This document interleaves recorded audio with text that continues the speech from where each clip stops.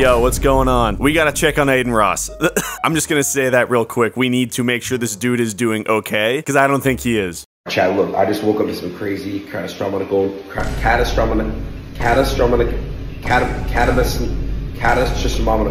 news. My man is so goddamn distraught that Andrew Tate has gone to jail that he's now cosplaying as him. He is now dressing up as the man. He even shaved his fucking head. If you're munching on someone's meat so fucking hard that you literally shave your head bald, my guy, your priorities are so out of whack. It'd be one thing if this was Halloween, but nah, bro. He did this on the first day of the year. He's already starting this year off on the worst foot known to man. Now, I was first made aware of this when I saw a tweet that he posted yesterday, and look at it. Look at this tweet.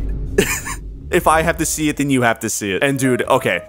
First off, funniest thing ever. Like, literally the craziest and also the goofiest and also the funniest and silliest thing I've ever seen. But dude, also, like, look at the actual tweet itself. Starting of 2023.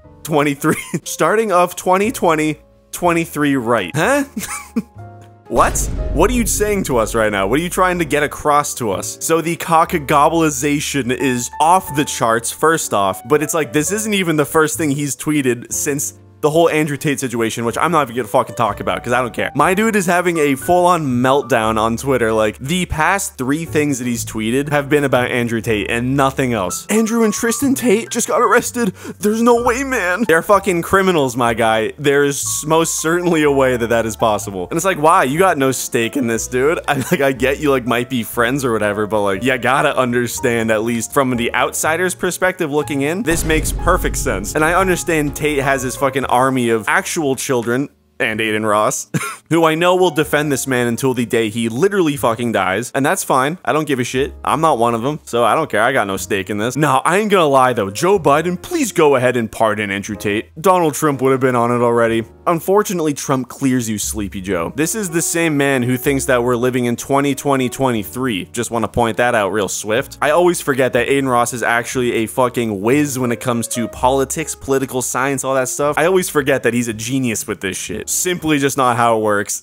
But of course, the tweets are insane. The picture is more than insane. What I think is the funniest part of the fucking replies, dude, he thinks he's Tate. Becoming a monk for inceldom is wild, though. Bottom G. Oh, dude, no. Actually, looking at this reminds me. Look at this fucking TikTok that I found. I'm literally a gay guy, and in my entire life, I've never been in or taken a photo that is as gay as this is. Like, look at them. Like, I could not have said that any better than the person who made that TikTok. And I guess this isn't the first time that Adin Ross has, like, cosplayed as Andrew Tate. That's what I'm gonna call it, is cosplay, because there's just no other way to dismiss this amount of meat writing. Here we got Mike Madjlak. I don't know how to pronounce that, but I know he's the co-host on the Impulsive podcast. So someone who I would probably never see eye to eye with. I don't think that's how it works, bro. And then, dude, who else would come in, you know, spit some fucking wisdom bars on us other than Peaks? Do you guys remember Peaks from Vine? Garbage ass content,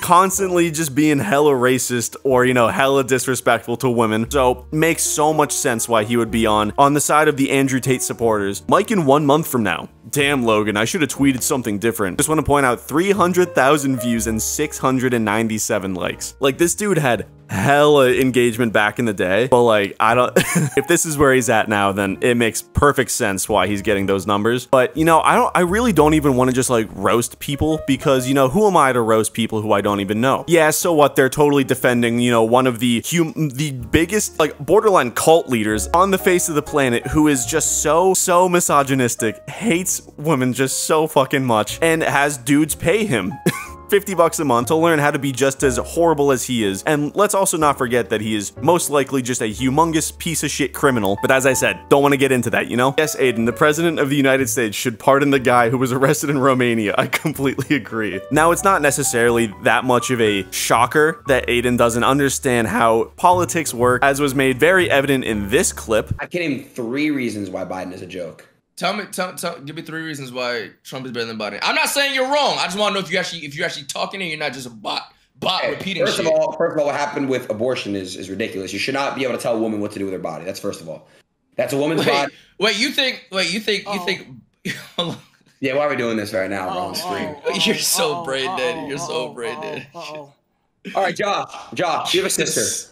Do you have a sister? Yeah, I have a sister, bro. Okay. Wait, you think Biden was the one that wanted abortion to be?